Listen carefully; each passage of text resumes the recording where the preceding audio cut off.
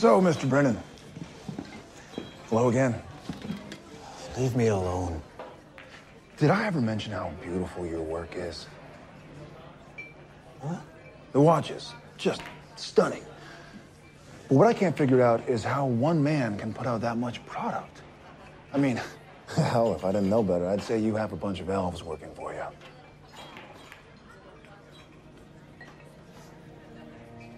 Except, I do know better, and you have a bunch of elves working for you. You're insane. So, tell me, how does a father decide to trade his son for a bunch of watches? I mean, I'm assuming you have a soul, so what's your excuse? You don't understand. It wasn't like that. Then how was it?